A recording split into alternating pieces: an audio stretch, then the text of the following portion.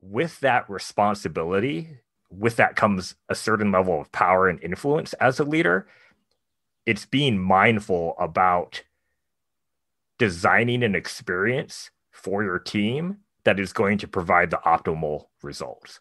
Because in the work that we've done with Akimbo and the Alt MBA as head coaches, a lot of times there is a specific reason why we'll share something later versus in the beginning. But there's also times when we will share to start the conversation, and it's designed with thoughtfulness baked in order to create a specific atmosphere around collaboration, around vulnerability, around authenticity, around play even. And I think it's sometimes, maybe especially if you're doing something a little silly like an improv game, it makes sense to model that. So then everyone's like, oh, Rick and Lisa look like fools. I guess we all can look a little silly too.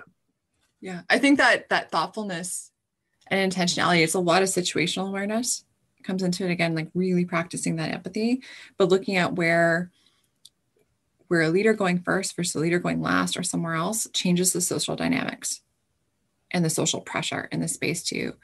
Something we've talked about a bit before too is if a leader comes into a conversation and shares their idea, you're probably not going to get as many diverse ideas coming forward because people are going to feel like, or there's a sense traditionally that, oh, we've got to support the leader in this. And they may carry, again, contextual, depends on the team dynamic, but people may think that if they put another idea forward or something else, they're challenging the leader in that space. So usually if you truly do want to harvest the ideas of the diverse people in the room, get them to share first. And then as a leader, maybe an opportunity to weigh in, look to synthesize, or just say, great, we've got an abundance of things here rather than influencing it first. So yeah, that situational awareness, I think, is key in that, and being thoughtful and looking at really putting a designer hat on and thinking about this and thinking about how you show up in this space, doing it with an intention.